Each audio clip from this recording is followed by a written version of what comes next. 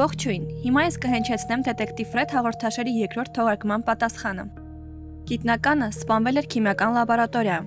այդ իսկ պատճառով նրա թողած ծածկագիրը կապ ունի քիմիական տարրերի հետ։ Բացելով Մենդելեևի պարբերական աղյուսակը եւ համադրելով թվերը տարրերի հետ կստանանք հետեւյալ բառը՝ Ֆրանկլին։ Ահա թե որն էր գիտնականի կողմից թողած ծածկագիրը։ Առաջինն այս հարցին ճիշտ պատասխանեց Նարեկ Միքայելյանը։ Նարեկը պատասխանեց հարցը հնչելուց րոպեներ հետո։ Շնորհակալություն Նարեկ, ակտիվ լինելու համար, իսկ այս նվերը քեզ։ Շնորհակալություն եմ հայտնում Դետեկտիվ Ֆռեդի ամբողջ անձնակազմից նման հետաքրքիր ու տարբերվող պրոյեկտի համար։